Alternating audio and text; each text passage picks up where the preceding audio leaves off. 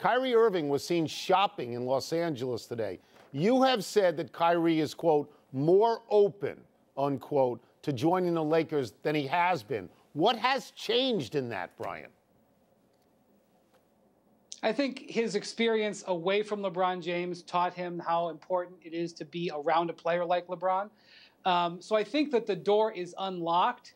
That said, from everything I understand, Kyrie's relationship with Kevin Durant has never been stronger.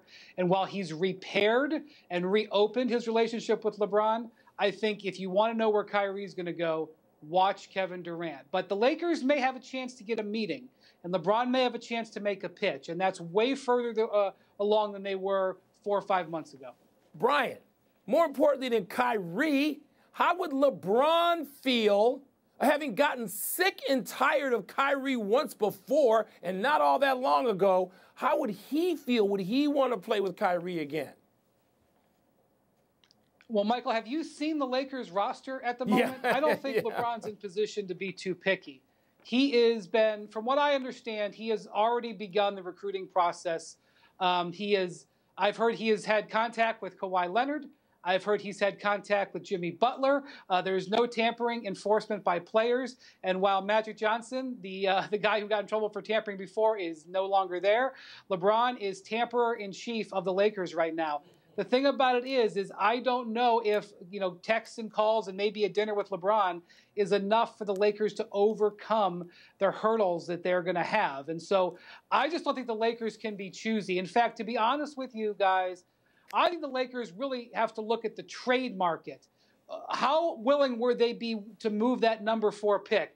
Would they be willing to make an offer for Bradley Beal? Would they be willing to make an offer for a guy like DeMar DeRozan, who possibly could be on the trade block, depending on whether the Spurs want to extend his contract?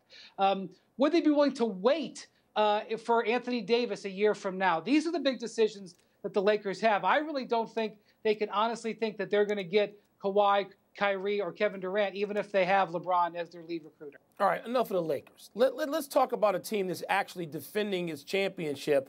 All right, the two-time champs. Let's talk about the Warriors for a second. And there are reports today, or the Warriors said today, they're hopeful, Brian, that Kevin Durant can play later in the finals. I don't know what later means. Do you have any sense of that? Because Tony and I are on record multiple times as saying we didn't believe he was playing in this round, and we doubt he's playing in the next one. What do you think? Yeah, well, the big thing that they said today is that he's still not on the court, and he may not even be on the court the rest of this week. And the finals are now less than a week away. So he would need, I would say, a few days of practice and recovery. So when they first had this injury, I know that they said day to day or whatever, but I was told that he was looking like a 3 to 4 week injury. Well, in between games 1 and 2, or right around game 1, would be a 3-week span. So I actually don't think he's had a setback at all. I think he's actually probably on pace. What I think is remarkable is that DeMarcus Cousins may play before Kevin Durant plays. In fact, they haven't ruled out DeMarcus maybe being available for game 1.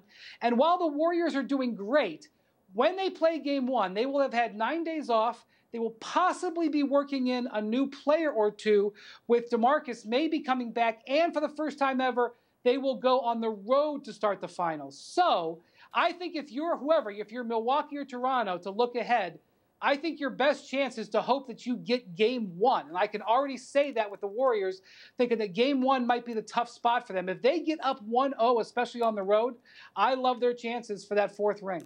We will get you out of here on this. Mark Stein has reported that the Clippers have emerged as a strong suitor for Durant during free agency. I'll ask you, what are you hearing? And I want to circle back to what you said before. The implication is that Durant and Kyrie Irving might go together, even though to me that would put two of the most unhappiest people I've ever seen on the same team. Well, I'll say 2 things. In talking to teams out there, there's 2 things that I've been told. One, there isn't a team out there that feels supremely confident about what Durant's going to do. When his agent says that he hasn't decided, I think most teams believe that there's truth there. Now, I'm not saying he hasn't leaned or winked to a certain direction, but without going into details about who I've talked to, I think teams involved in this aren't sure. And the second thing is teams believe that Durant will set the market. Once Durant makes a decision, it will be up to him with what that team decides to do. Like, for example, if Durant decides to go to the Knicks and he says, trade your number 3 pick for Anthony Davis, the Knicks will try to do that. If he says, keep that pick and take R.J. Barrett, the Knicks will probably do that. If Durant comes on and says, go sign Kyrie Irving or clear space for Kyrie Irving, that's what's going to happen. Right now, Kevin Durant is the most powerful person in the NBA. He will dictate the balance of power next year. He will dictate the top level of free agency, really like LeBron did both in 2010 and 2014.